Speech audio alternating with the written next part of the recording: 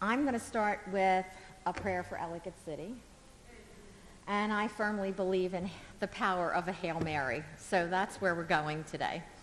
Hail Mary, full of grace, Lord is with you.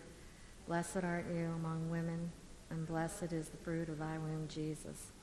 Holy Mary, Mother of God, pray for us sinners, now and at the hour of our death. Amen. And this is our Hail Mary for Ellicott City. And I know I have friends who opted not to stay, and I saw the program this morning with the couple of the businesses who are not coming back. So it's very sad. Anyway, I'm going to introduce Tiffany Collinger, who is the program manager for Speakeasy Howard, which is the Horizon program that got us started on this journey 2 years ago. And she's going to give you, I hope, some updates and introduce our speaker. Thank you.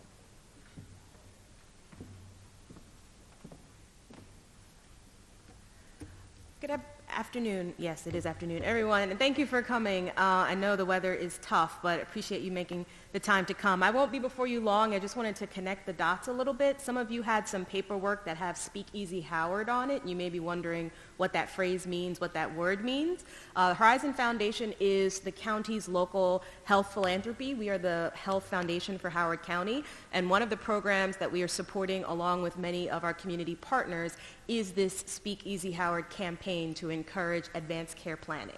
So St. John the Evangelist has been an amazing partner in hosting this series and kind of taking this and running with it and creating the Gift of Peace ministry and offering these programs to you. So today, I would like to introduce Byron McFarland, who is the Register of Wills for Howard County, and we wanted to make sure that we were able to offer an estate planning session along with all those other different programs out there because we know that there are questions related to this as well. So if you see the phrase Speakeasy Howard, just know it means planning for the future, thinking about those things kind of before the time comes, and you'll be seeing more of that around the county. But with that, let me introduce Byron, and let's welcome him up.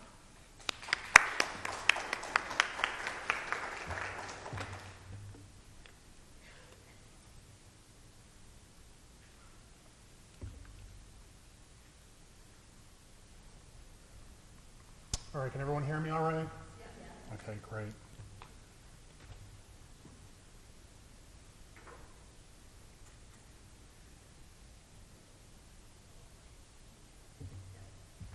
Okay, I like to walk around a little bit, so I don't feel pious enough to be up there. So I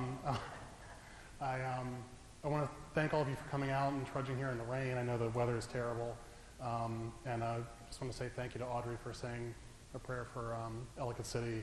Our courthouse, thankfully, is actually up fairly highly elevated above Main Street. So while we actually were, while our building was not directly impacted, we did have power outage for a day, so the courthouse was closed for a day, and part of the parking lot is being used as a staging area for all the emergency personnel. So we're certainly feeling the impacts of all of that, and it really is sad. Again, I want to thank Audrey and Tiffany for the invitation to come and speak to all of you today. My name is Byron McFarland. I'm the Register of Wills for Howard County. Usually when I give these presentations, I usually have 2 hours, so I'm going to condense it down to 1, unless you all really want to hang out for a while. I'm going to focus mostly on, typically when I give these presentations, I do a presentation every semester at Howard Community College. So if any of you have friends, or if you want to get a little bit more into the probate process, the sort of like after people have passed side of this, can look that up. It's a free class. And I usually do presentations at the Bain Center and the other senior centers in the county pretty often. But I'm going to focus today predominantly on wills and sort of the planning side of what we deal with. But just as a starting point, just to introduce myself, Byron McFarland. I'm a Howard County native. I grew up here. I actually live right down the road here in Columbia, but I grew up in Western Howard County. I got started in local politics. I had actually a really great high school government teacher who really got me into government. And so I started working at the county level, state level. I went to DC very briefly, found that I really didn't like working there. So came back to Maryland, local government and state government. We're so much closer to people, and that's what I like about it. We can have a real impact on people's lives. And I've had this position since 2010. It is an elected position. It's one of those courthouse offices that's at the bottom of the ballot with the sheriff and the state's attorney I don't really even have to explain to a voter like why I should have the job. I just explain, like they're never going to meet another candidate. So, but anyway, I was actually out. I was door knocking with a candidate for state's attorney yesterday in Ellicott City, and it was the first time we talked to a voter who had a very specific question about sentencing and a very specific question about wills. And thankfully, we were both there to answer them. While the position of Register of Wills is not required to be a lawyer, I am an attorney. So I'm a member of the Howard County Bar Association, the Maryland Bar Association, and there's a Register of Wills for every county and Baltimore City, so there are 24 of us. There's one in every jurisdiction. As I talk about wills, everything that I'm talking about, and in your materials, it may have my name and phone number on it. We follow Maryland law, so procedurally there are some things we might do differently county by county, but the law is the same throughout Maryland, okay? I served as president of this association for 3 years, so we worked on a lot of issues together.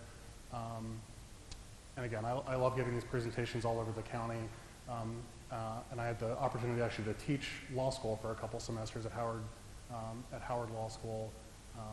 Getting up and talking for 2 hours at a time, twice a week for 4 months was an adventure.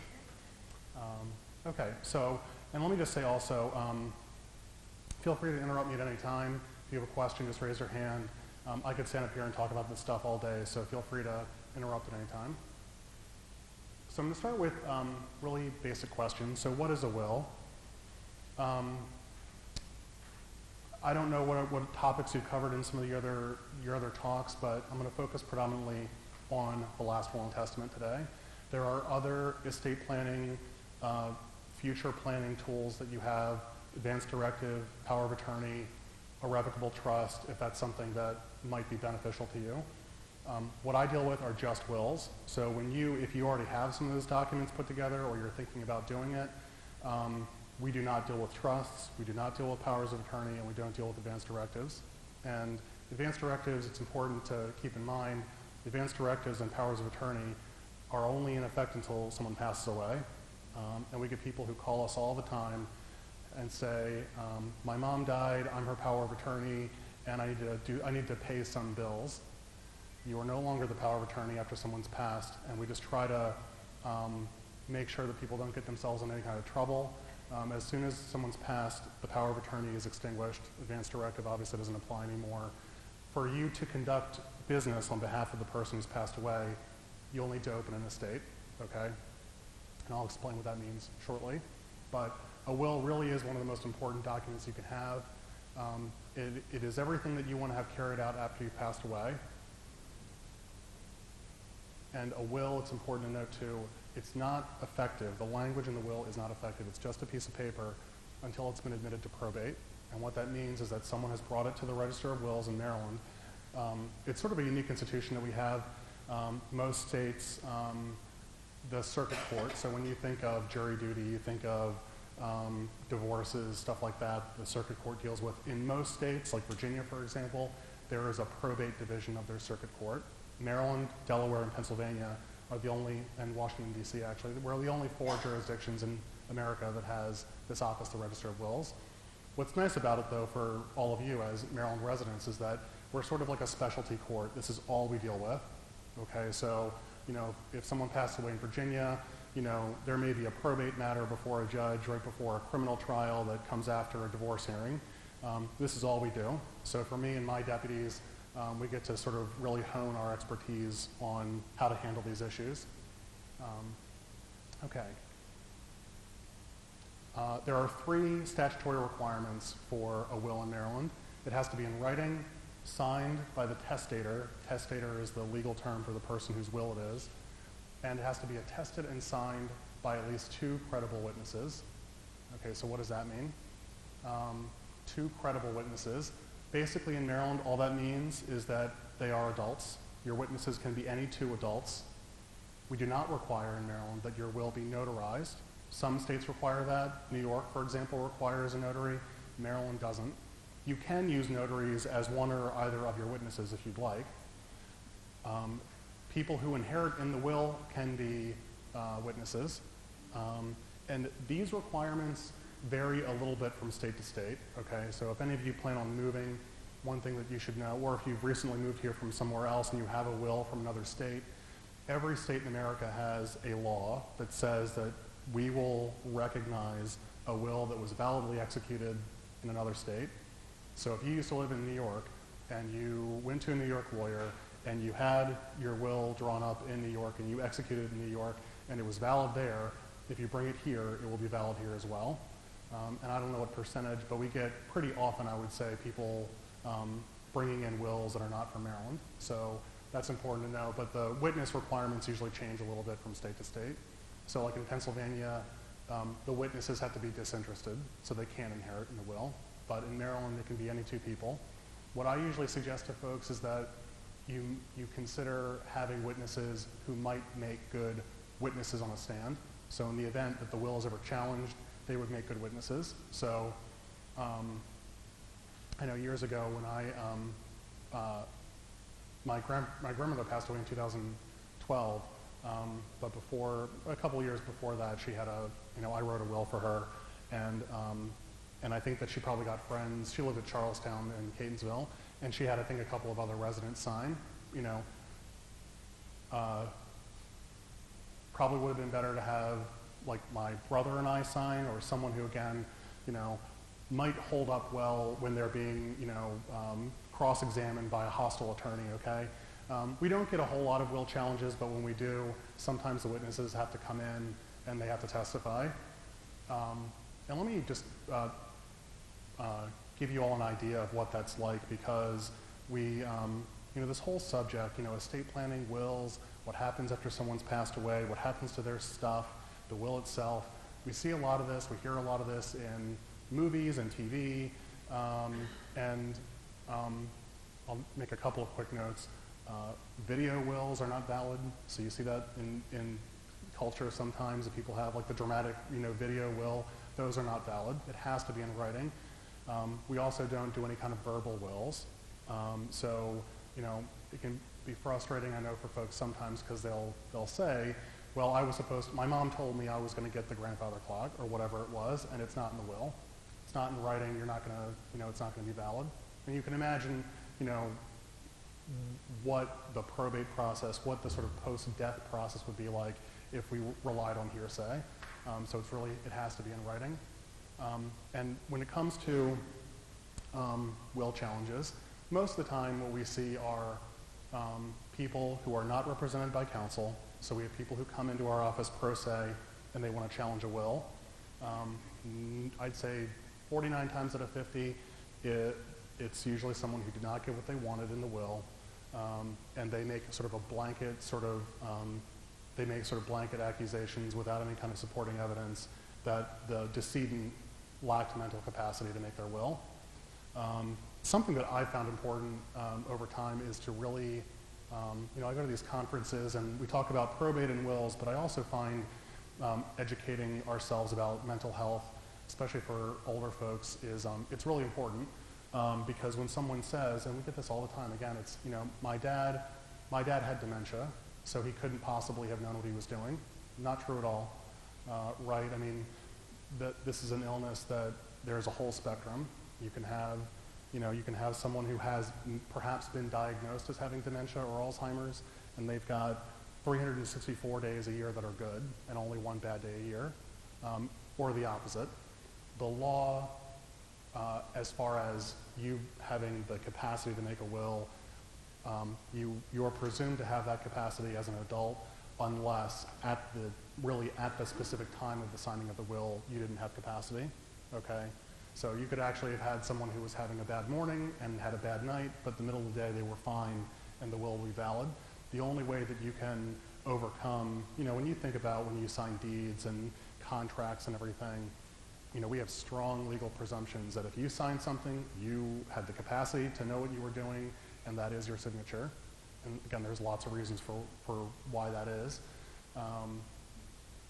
To overcome that someone had the capacity, you would probably have to have a couple of doctors testify, and you'd probably need a mountain of documentary evidence. In my almost 8 years as Register of Wills in Howard County, we've only had 2 wills thrown out, and they were forgeries. So it wasn't because there was a lack of capacity, it was because family members decided that they were going to create their own will. One was a LegalZoom will, and I'm sure one of you may ask the question, so I'm just going to answer it preemptively. Are internet wills valid? As long as it meets those 3 requirements, it'll be a valid will, okay? So if you go into LegalZoom, or I know there are a bunch of different services, those will be valid, as long as they have those 3 requirements met. I mean, you could actually take like a napkin and write your last wishes on it, and if it's signed, it doesn't have to be typed. We get handwritten wills sometimes, so as long as it meets those requirements, it'll be valid. But the one that we had thrown out was a LegalZoom will, and the woman, she wanted to disinherit. She was the second spouse, and there were children from the first marriage, and she wanted to disinherit them. She sort of clumsily admitted in court that it was a forgery. The other one was a really frustrating and sad case. Actually, it was here in Wild Lake. A woman passed away, and a relative came in. Her husband had predeceased her, no children. A relative appeared visiting from New York and had this will. And when I teach my law students, I give them a copy of this will because it was like 15 pages long, and it looked like it was copied and paste versions of like 20 different wills that this person found online. Shamefully, this was a woman and her husband who were both ministers, and they had written this will to leave everything to them and their church. We actually brought the 2 of them in, sequestered them, so we questioned the husband and wife were the 2 witnesses of the will. So we actually questioned them separately about the circumstances surrounding the execution of the will. Lo and behold, they give different stories. So then we brought them back together and told them, this is what you said, this is what you said. And you could see the husband sort of like shrank in his chair knowing he had done something horrible. And that's the point where the wife stood up and she said, I took care of her, I deserve this, this is my money. We eventually appointed an attorney to take care of the estate. The woman who passed away was a hoarder. They cleaned out the whole house, but amazingly enough, found an actual will that left everything to another relative in Georgia. So justice was done in that case. But just to point out, we get those challenges every now and then. So if you're going to choose witnesses, you might want to choose people who might make good witnesses on the stand. Yes?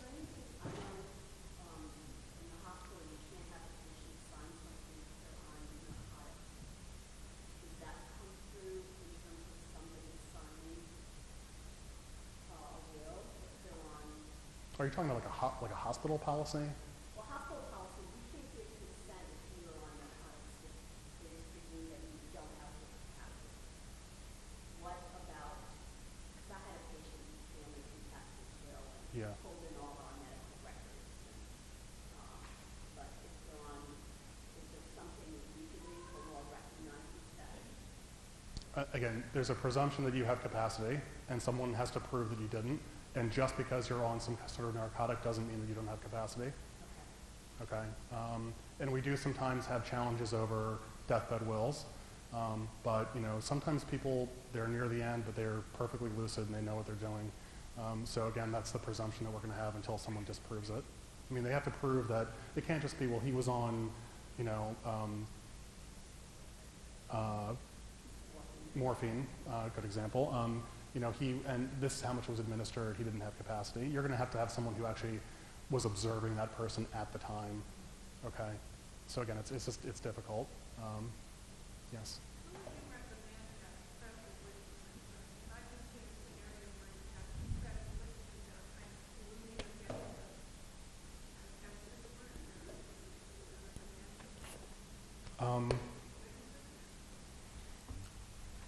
I mean, I would pick family members, people that you trust. And again, they can be people who are And you can have more than 2 witnesses if you want also. I know some attorneys actually do 3 or 4 witnesses, so that's another alternative. Are there any questions? Yes.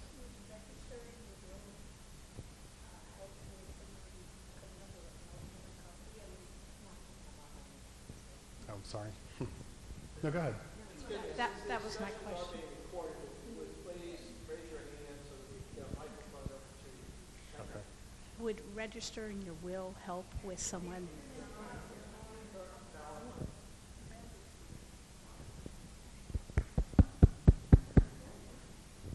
Would registering your will help with someone trying to file a fraudulent will? Yeah. So one of the services that, so the question is, does it help to register your will? One of the services that my office provides is that you can file your will for safekeeping while you're alive. It's a confidential service. It's only $5. We store wills in their fireproof, locked cabinets in the back of the courthouse that only I and my staff have access to. Filing with us would prevent any tampering with it if you kept it at home, or if you left it in a safe deposit box. Every now and then people will leave their will on file with their attorney. Attorney retires, moves out of state or something, and they can't find it. When someone passes away and some family member comes to our office, the very first thing that we do is check to see if there's a will on file. So sometimes people come in and they don't know that mom had a will, and we have it for her. So I would characterize it as a safeguard for you. So, and we deal with issues. I think this is a good question. I mean, once you have as I mentioned, we don't keep trusts or advance directives or powers of attorney on file. We do keep wills. And the alternatives to filing with us are keeping a safe deposit box. If you do that, my suggestion would be to make sure that someone else that you trust is on the account, on the box, or at least has a key. Because if neither of those things are the case, we have to get a court order. And I actually have to go to the bank. Like, we've got to deal with the bank's legal department, which is never here. So we have to go to deal with the bank and drill the box and everything. And that's an expense of the estate we'd like to avoid. So, and I think of all the times I've done it, I'd say half the time actually most of the time there's no will. And sometimes, the last time I did this, the person's advance directive and power of attorney were in there. That is the last place they should be, right? I mean, you need to have access to those, while you're living.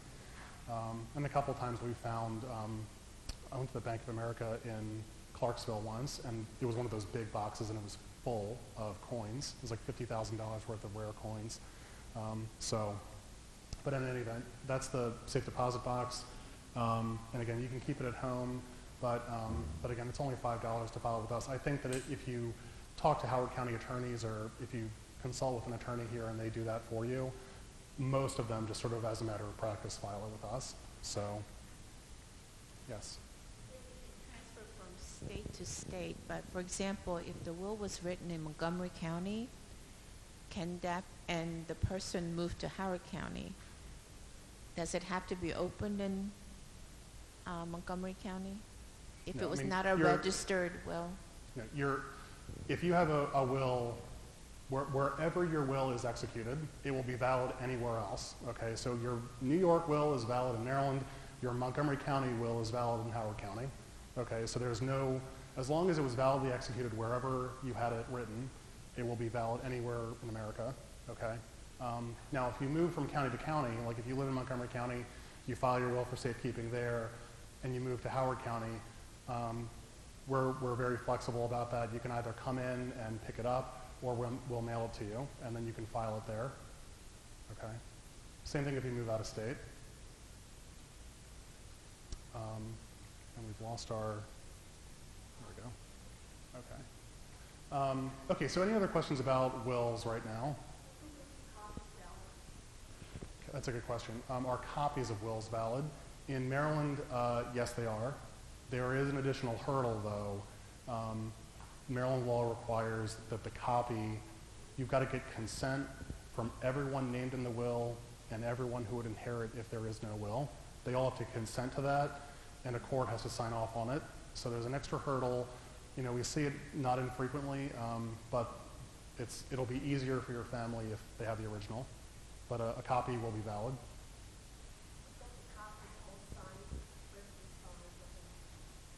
You're talking about a copy of a completed will. Saying could copies of completed will, but signed individually.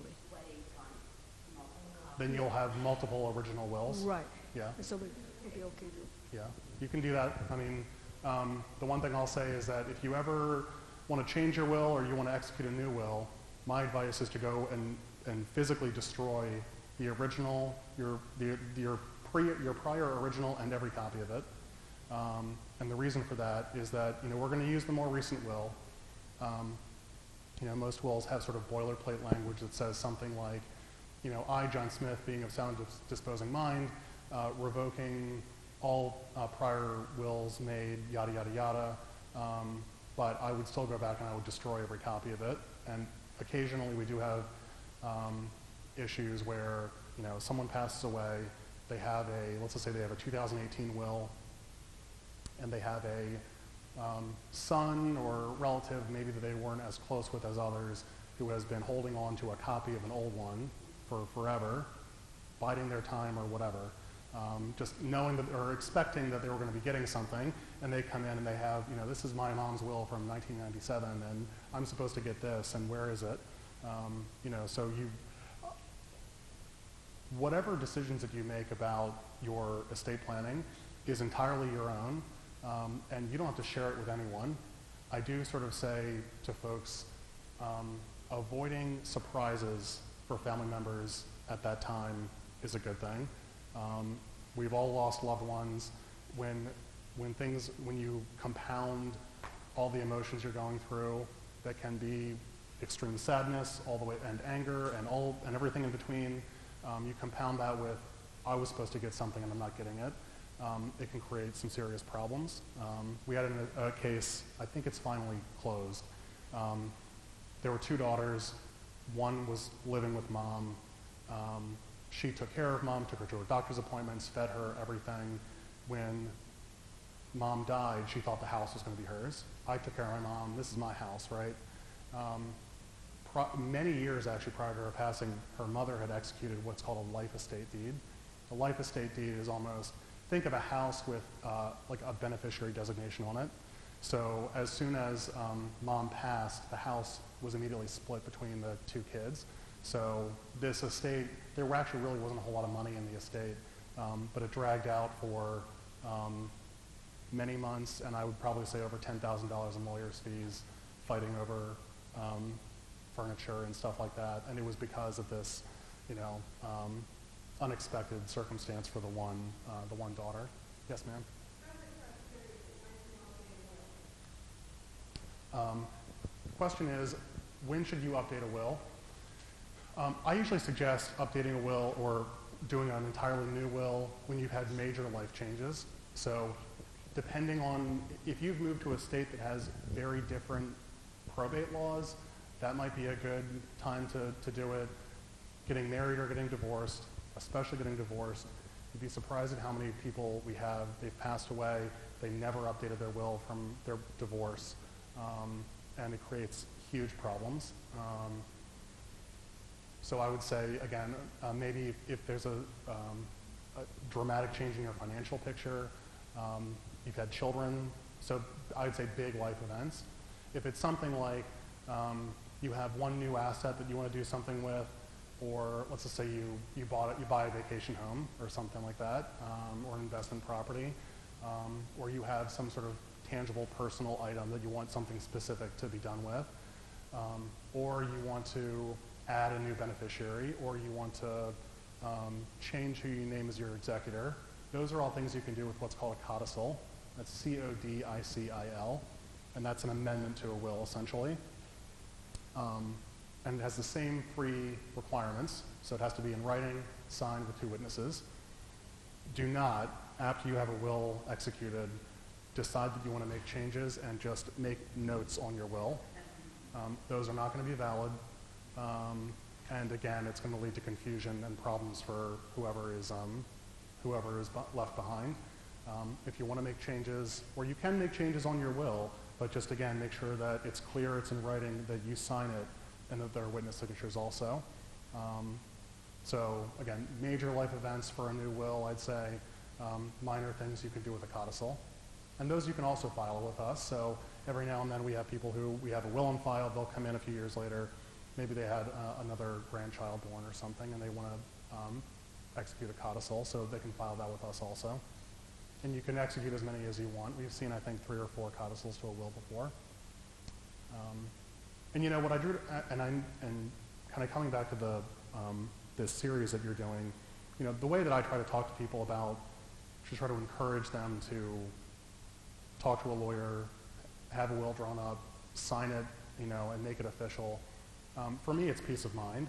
It really is. And for me, you know, I'm 35, I'm healthy, but I'm not married, I don't have any children. So if something happens to me, I want to make sure that my parents and my siblings know what to do. So I have a will, and everything is laid out very clearly, so that they don't have to, you know, that there are question marks that are not going to be there for them. You know, they know who's going to be the executor. They know where all my money is going to my student loans, so there's not going to be anything left. That's the simplest, easiest way that I can share it with you. Is it really does give you peace of mind, and especially for people who have. I have a lot of friends who have children. One of the things that you can do with a will also is to name a guardian for minor children. You know, for the most part, my office handles the probate process, so your assets after you passed away.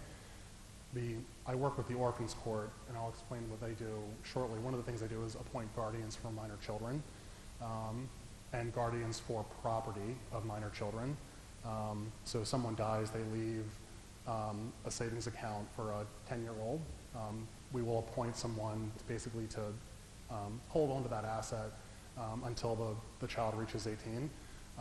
So if you've got anyone who has minor children, you can name a guardian or guardians in your will. Again, it removes a question mark at a really difficult time for people. So with that, I'll move on to, yeah.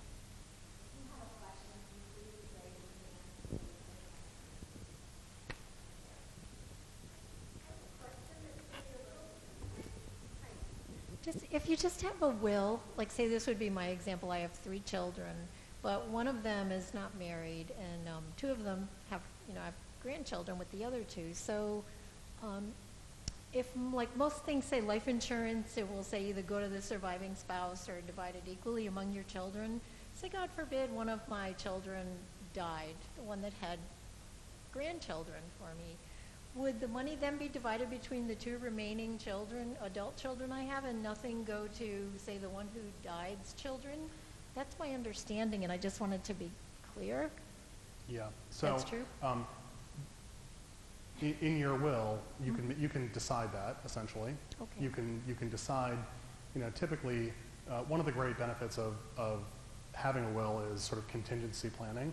So you can have sort of a, I name this person as my personal representative. That's the term we use for executor in Maryland. And if that person is unable to serve, then I appoint so-and-so. If that person can't serve, then I serve. And the same thing with who's going to inherit. You could say, and if my son John should predecease me, then his share shall be divided among his surviving children, something like that.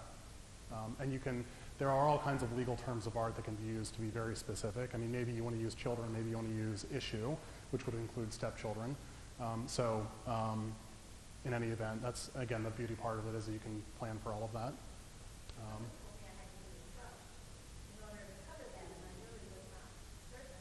Was that well, we hear, again, there's a lot of this that is put out there in the press, and commentators talk about like the beauty, the wonder of revocable trust, that it's like this sort of cure-all that will prevent you from ever having to pay taxes again, and you can avoid probate, and yada, yada, yada. There are benefits to trusts, and it really is a case-by-case situation whether it is right for you. And what I'll say is that there are parts of the country where the probate process, which I'm about to describe, is really horrible. It's expensive. It's extremely time-consuming. You are dealing with personnel who don't know what they're doing. And Florida is always it's a great place to travel to. People always talk about Florida as being, they don't have estate taxes and they don't have retirement income taxes and everything. Well, when it comes to this process, Maryland has made a decision to make sure that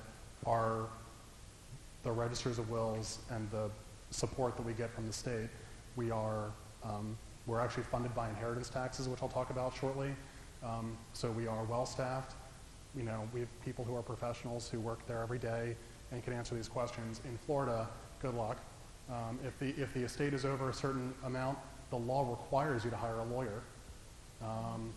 Most estates we deal with, you don't need a lawyer because it's simple enough, and my staff, we're not able to give legal advice, but we come as close to that as we can. But again, Florida, you're going to get part-time people. They're not going to answer the phones. It's as you might imagine, I deal with lots of lawyers who are licensed here in Maryland and Florida, and they describe the process as being a nightmare. So when people talk about you should get a trust because it'll avoid probate, in some parts of the country, it's worth it. Here, I deal with people who do what I do all over the country. I think we have the best system in the country.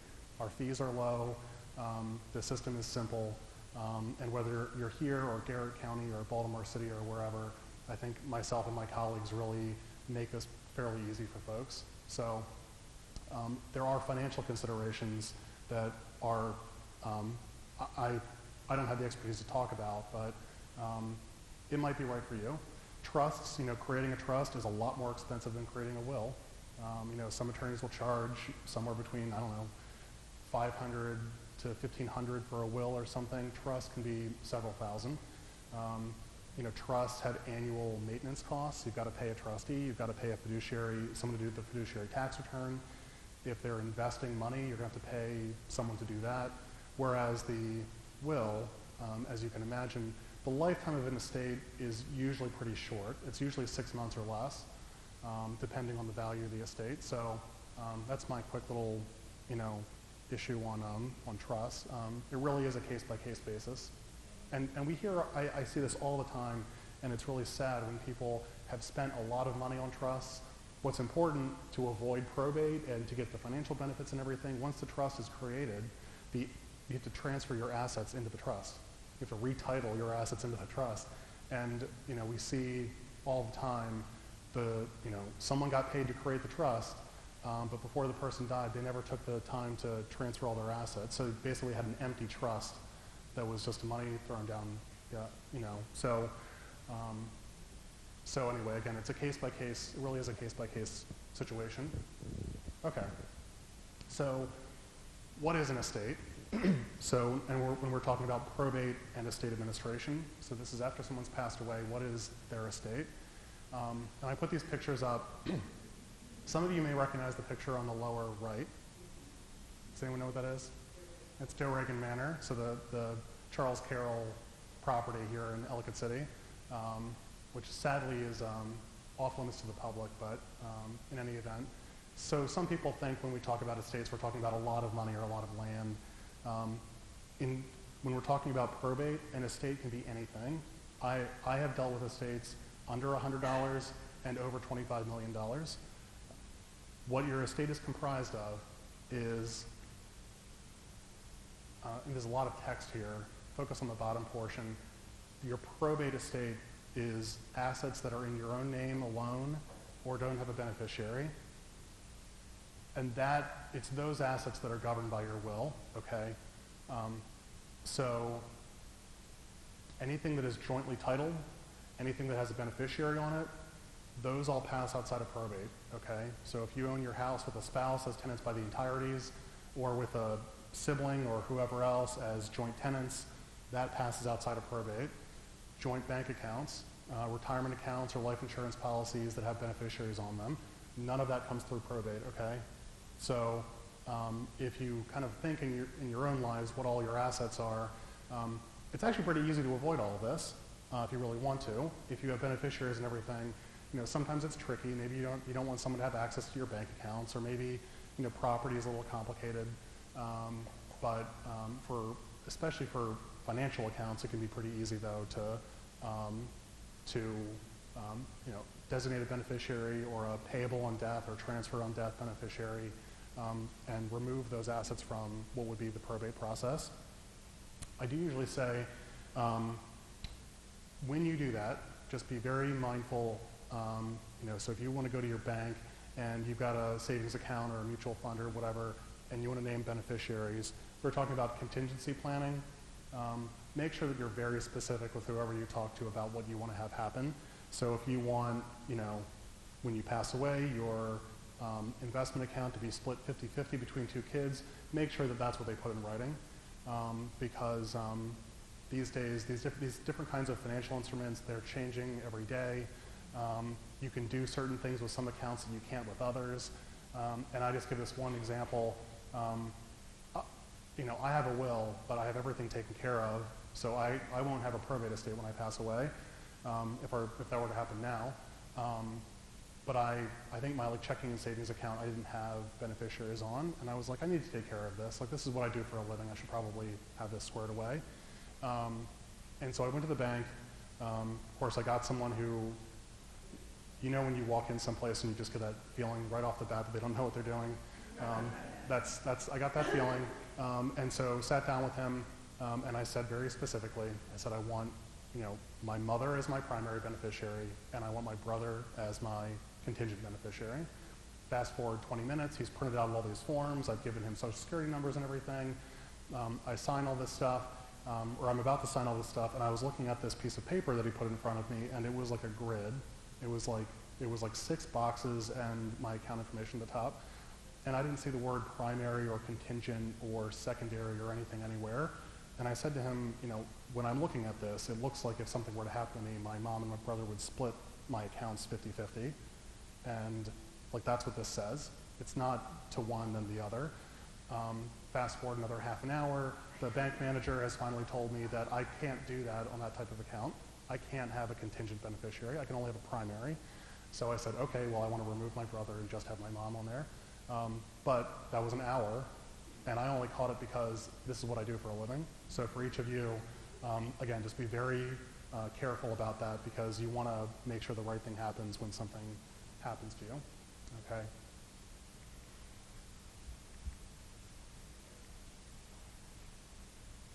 One of the things, I'll make this comment real quick. One of the things that we open a lot of estates for just a car. The Maryland legislature has just changed the law on that, though.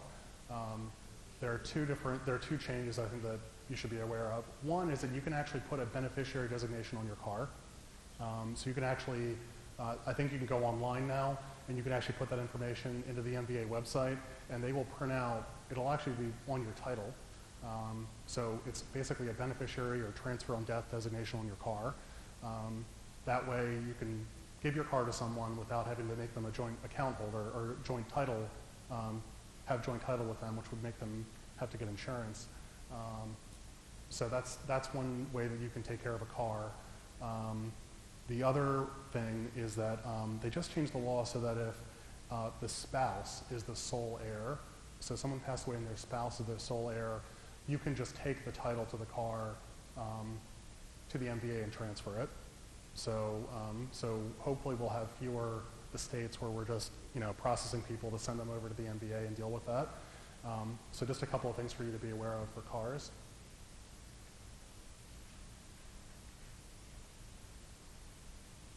Okay. If someone passes away, so as we're talking about your probate estate, lots of people pass away and they have a will, but they've planned well enough that they don't actually have any probate assets. So the situation would be, my mom died, my husband died, and there is no probate estate, but we have a will. What do I do with it? Just file it with us, and you can mail it to us or you can come into the office. What we do is we open what's called a will of no estate. There's no fee. It's just a 2-page, I think that's what the form looks like. We will actually fill that in for you, and you sign it, and that's it. The reason we do that is in the event you do discover some sort of asset down the road, and if you do, we want to make sure that the person's wishes were followed. And it does happen every now and then. A couple years ago, a woman had passed away, and it was I think at least 5 years later, the family found it was like a couple hundred stock certificates that she had stuffed in a drawer somewhere that they had never realized were there. So again, the benefit is that the will had been filed with us, so we were able to make sure that her wishes were followed. And just to use some local examples, so when James Rouse and Patty Rouse, when the two of them passed away, they had trusts. They had wills as a safeguard, but everything was in trust. So when they passed away, they just filed the will, and that was it.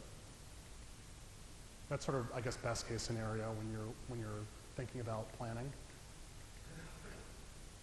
Okay, so probate, estate administration, they're interchangeable terms. Probate, I think, gives people a worse reaction, but it's shorter.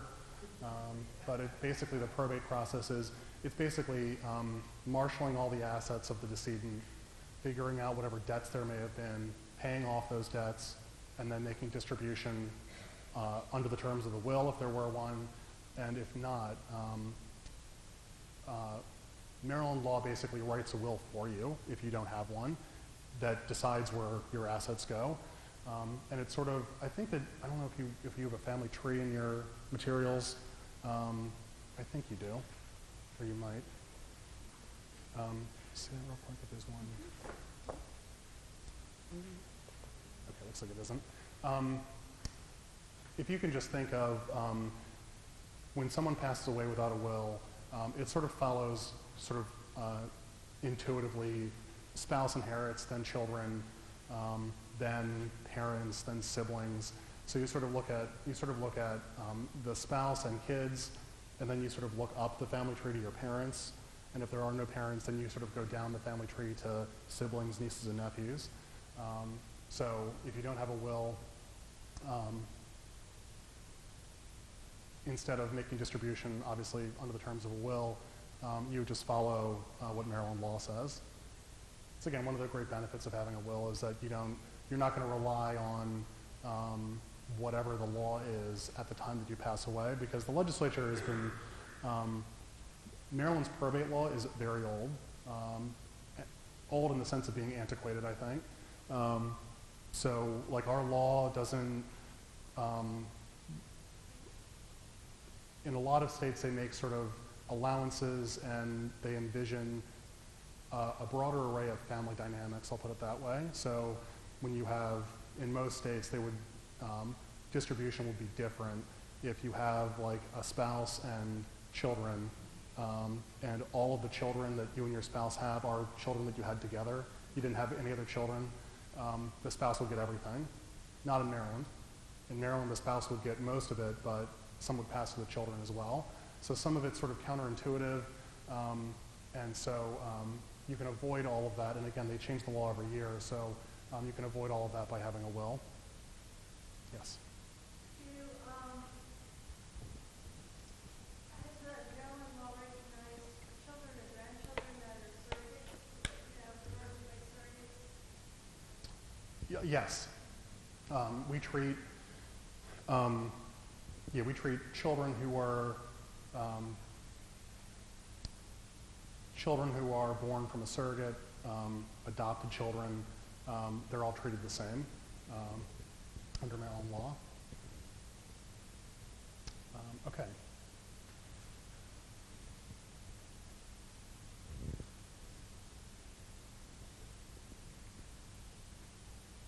One of the things we try to always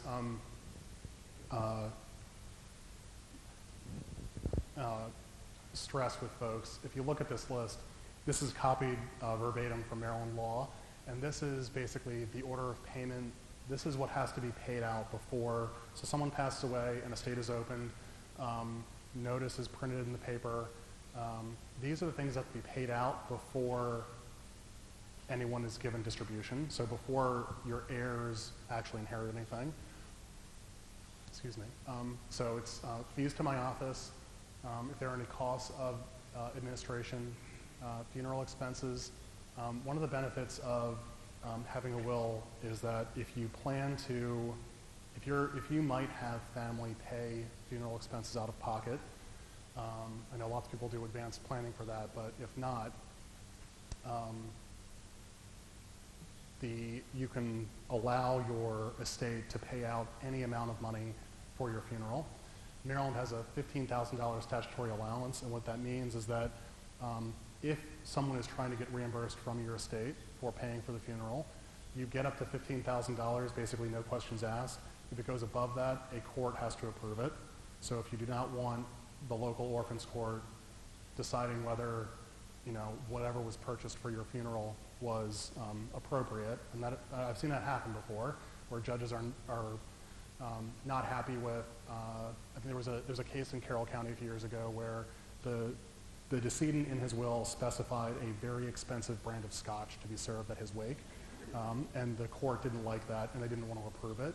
So if you want to avoid all of that, you can just have and this is boilerplate language that you'd find in any will, a funeral allowance provision that allows your estate to pay whatever, basically the personal representative of your estate to pay whatever they think is appropriate. So if you trust this person, obviously you can do that.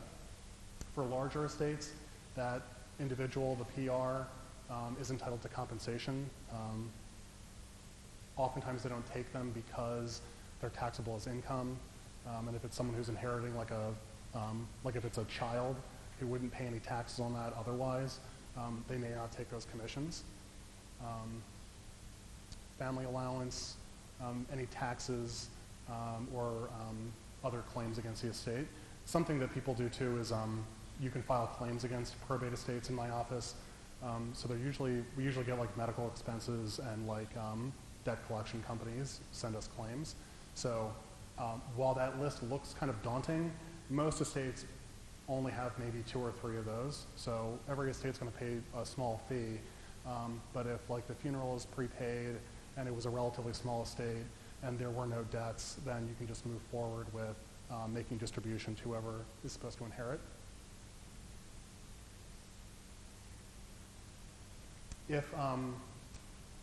If someone passes away without a will and they have no relatives, in Maryland we look all the way out.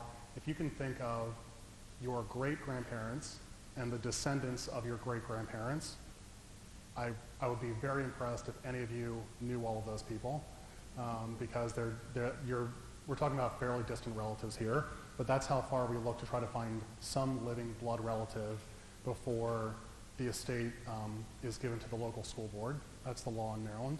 So we look very far for family members before the Board of Ed receives the estate. So again, those are only estates where there is no will and there is no blood relative out to the descendants of your great-grandparents. And that happens in Howard County about once every other year. Okay, so back to the Register of Wills and the Orphans Court. So as I said, there's one in every county. We have our procedures might be a little different from county to county, but if you walk into my office or you go to Montgomery County, we use the same computers, the same software, and we're not actually a county office, we're a state agency, and we work with the comptroller, and that's because we collect inheritance taxes, which I'll talk about in a little bit. I like to just put up a picture of my office just so you know what it looks like. It's right when you walk into the courthouse. We are eagerly awaiting the construction of a new courthouse in a couple of years because we are out of space. We also have, so the legislature made a decision years ago to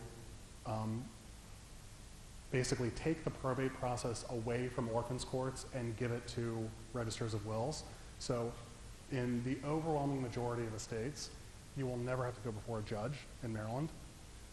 You will deal with me and my deputies, and that's it. The orphans court has remained to deal with disputes, essentially. And it's a panel of judges. It's 3 judges in Howard County and in most counties. They're not required to be lawyers. They handle, so if there are disputes over who's going to be appointed as the personal representative, if there are challenges to the will, if someone wants to try to interpret the will, we have lots of disputes over accounting. So like we get people they'll want a hearing because they think that assets aren't being included in the estate, so someone's hiding something. or there are complaints about what's being spent out of the estate.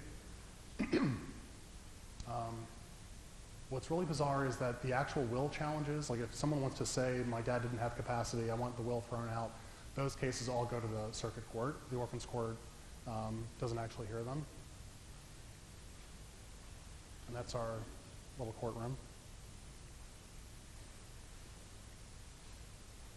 So when people call the office and they say they've lost a loved one, these are the three questions we ask them.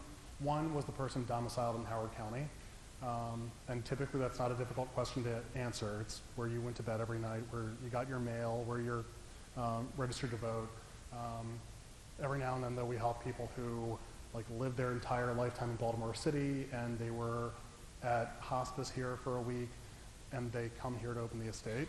That person lived in Baltimore City, so we do try to give over the phone, make sure people are going in the right place. But the first question is, was the person domiciled here? Second is, did they have a will? And obviously, if they were domiciled and they had a will, we'll want to see that.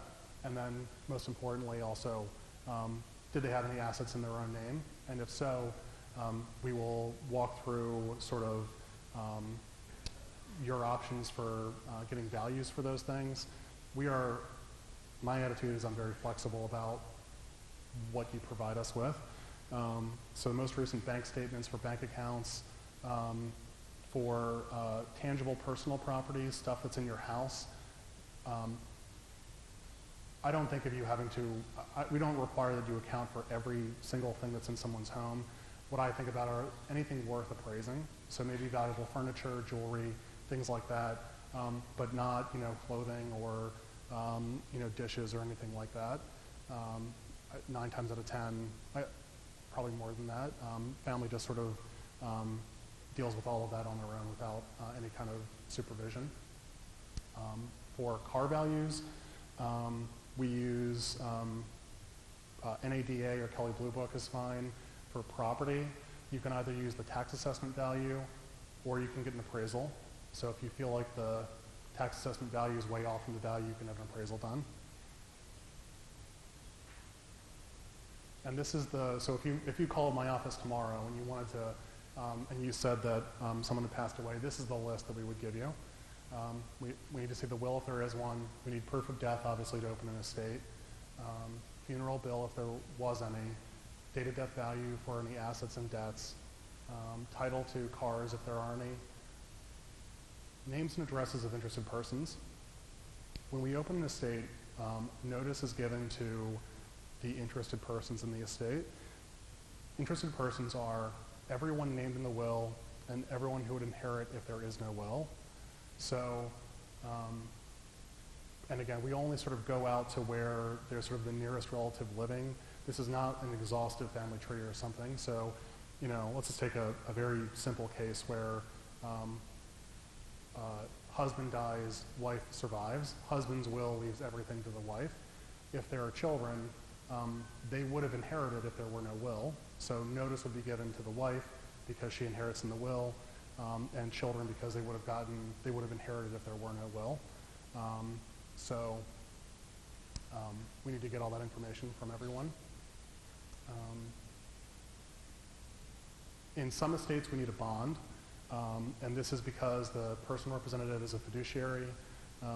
One of the great benefits to your will is that you can waive the necessity of getting a personal representative bond. Without a waiver of bond provision in the will, your personal representative has to get a bond for the full value of the estate, which can be very expensive.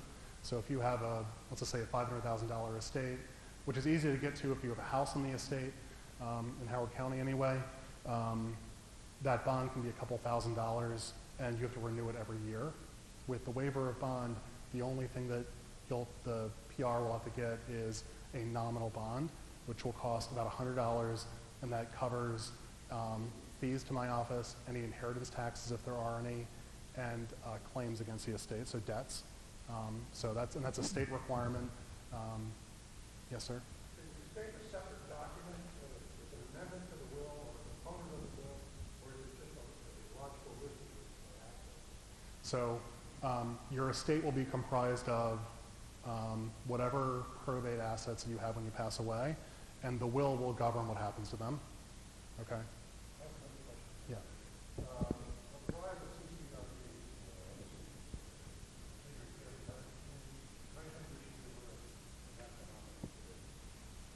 So continuing care retirement facilities? Yeah. That's a really good question. So continuing care facilities, actually, so my grandmother was at Charlestown, and so we had to deal with that issue specifically. It was a nightmare. It was a complete nightmare.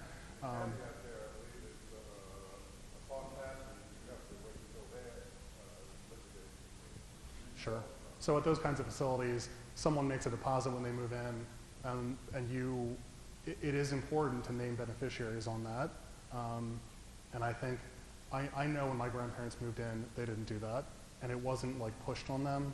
So it was later on that I think we encouraged them to make sure that was all in order.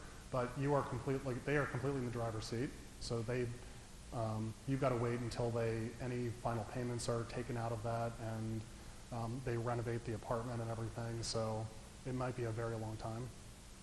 Yes. Sure.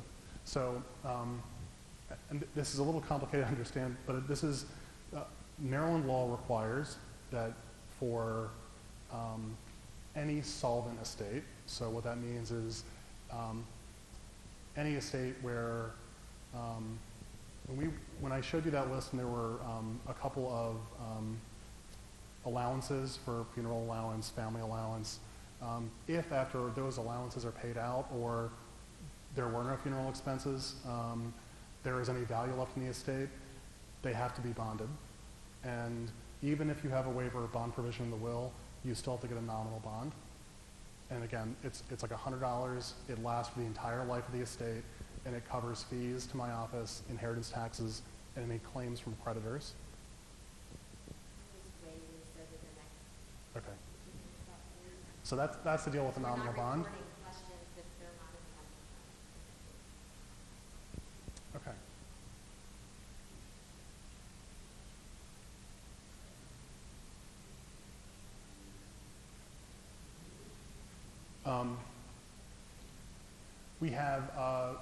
We talked, if you go to the third bullet there, will of no estate we already talked about. So that's when person passed away, they have a will, but no probate assets, so there's no estate that has to be opened. We'll still take the will on file, no fee. The other two types of estates we have are small estates and regular estates. Small estates are valued up to $50,000. It is a really simple process.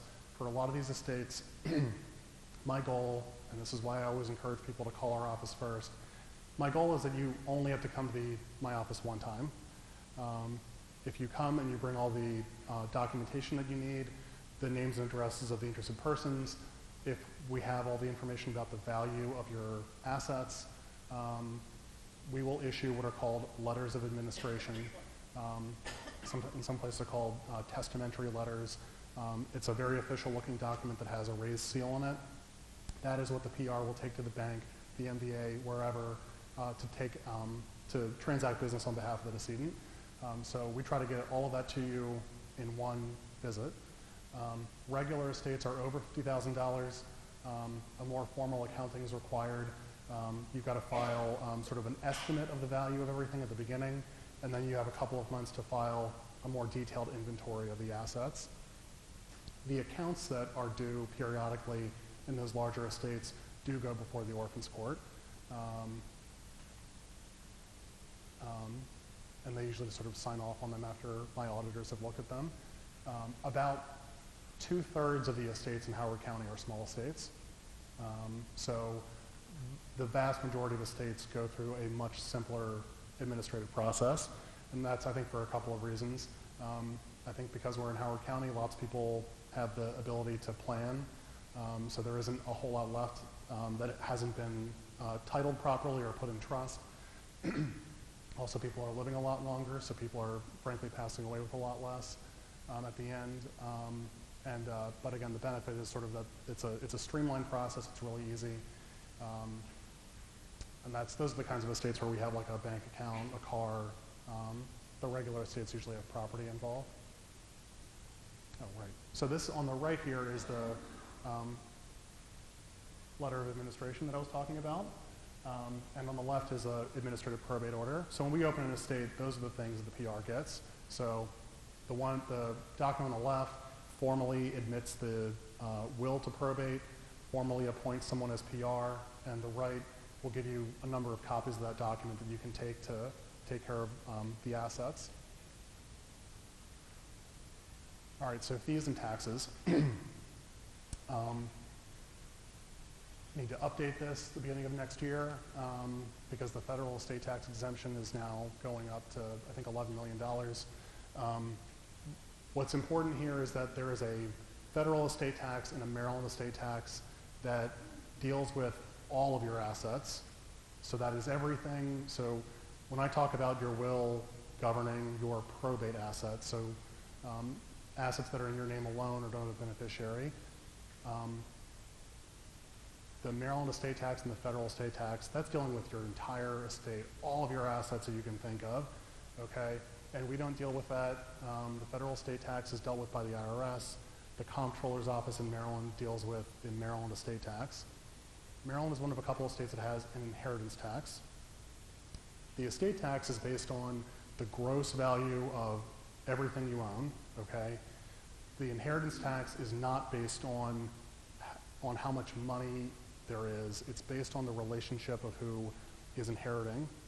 So we have lots of estates where there is no estate tax, but there is an inheritance tax, or vice versa. Most family members are exempt from the inheritance tax, so if you haven't heard of it, that's probably why, is that spouses, siblings, children, grandchildren, stepchildren, parents are all exempt from the inheritance tax. So the only people who pay it are nieces and nephews, cousins, or people who have no blood relationship to you.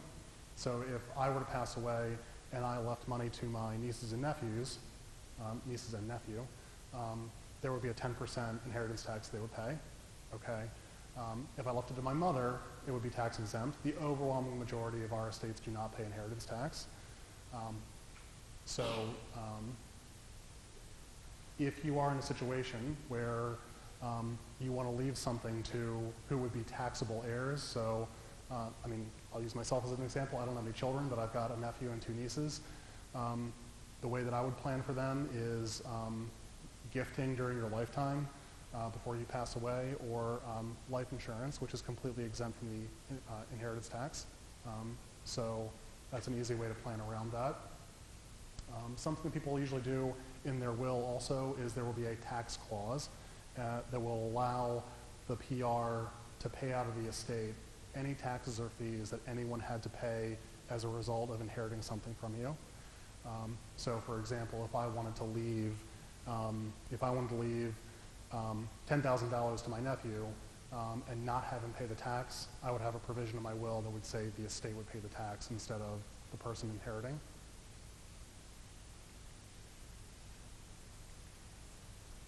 Yes. Hold on 1 second. Let me get a microphone here.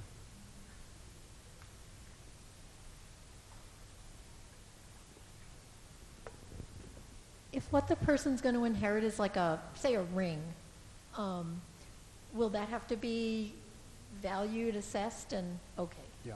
So if you have jewelry or something tangible, you have to get some sort of appraisal done for that. And if they're a taxable heir, that's a great example of actually when having a tax clause in your will be really important, because you don't want to say, you know, I leave you this diamond ring that's valued at $10,000, and you've got to find $1,000 to pay this tax. Or if it's an antique car or something like that. So that's again why the tax provision is so important. And this is a breakdown. Sir, question over here.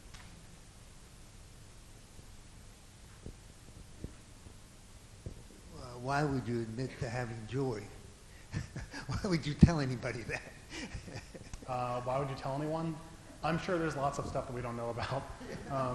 The one thing I'll say is that everything that you sign, all these forms that we have, you sign all of them under the penalties of perjury. So when you say these are all the assets, and if you leave something off, you know, that's just the one disclaimer I'll give you. So I'm sure there's lots of stuff that we don't know about, though. I'll add to that. But it's okay if you give that jewelry away before you die. Correct. So there's an advantage to that. Yeah, you can make gifts before you pass away to avoid all of that. Yes. If you're giving it to your children, if it's going to your children, the jewelry would still be separate for an inheritance tax? No, only if it's a nephew or something outside the family. Correct. So the question is, if you left jewelry to a child, would they have to pay a tax? The answer is no. So the inheritance tax, again, children, grandchildren, stepchildren are exempt, siblings, spouses, parents, grandparents.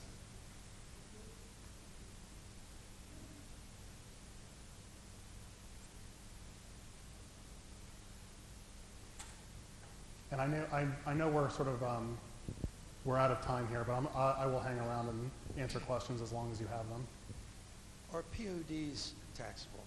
You know, when you have a POD from a tax, you know, like a CD or whatever, is that taxable? So we do, there is one form that we have, it's called our information report, where we ask that you report non-probate assets, excuse me.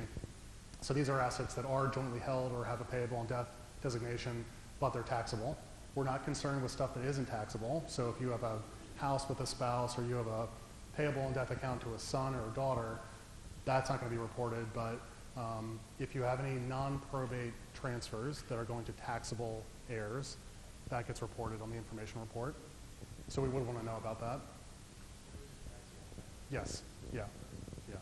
Mm-hmm. And I'll just say that, you know, there are lots of, I'm sure that there are, the taxes that we collect, if it's even 1% of taxable transfers that happen in Maryland, I'd be surprised, because we typically only know about it if there's a probate estate. So if someone passes away and they never had to open an estate because everything was payable in death, jointly held, or in trust, we're probably not going to hear about it. And I'm not encouraging you to do that. I'm just saying we're not going to hear about it typically. If you're leaving something to someone in another state, do the Maryland laws supersede the other state? Or? Yeah. So when you pass away in Maryland, everything related to dealing with your estate will follow Maryland law.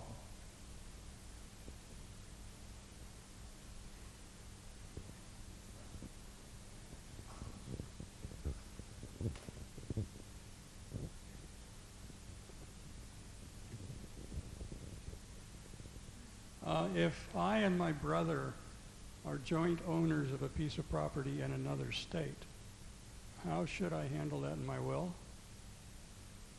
How would you handle jointly held property in another state? Yes. If you pass away, by operation of law, that property becomes entirely his. So if you make reference to it in your will, it won't have any effect because it's jointly held. Now, if you own it, if you're 50-50 owners, then you should talk about it in your, because the three different tenancies we have tenancy by the entireties, which is a joint tenancy for married couples, joint tenancy, which always has a right of survivorship, and tenants in common. So if you're 50-50 owners, so you don't own it jointly, you each own 50% of it, you should talk about that in your will because your 50% interest will be a probate asset. So I'm going to give Byron a break. Yeah. And then if you have questions, he did say he's willing to stay afterwards and answer questions. I got caught in this situation. My husband and sister owned a house in Florida. When he died, we never thought to have my name put on that house. So I ended up having to pay $3,000 to Florida to get that house transferred to the name. So if that can be done ahead of time, you put the name of your wife put as well as yourself. That would save some money. Yeah. Good advice. Okay, thank you all very much.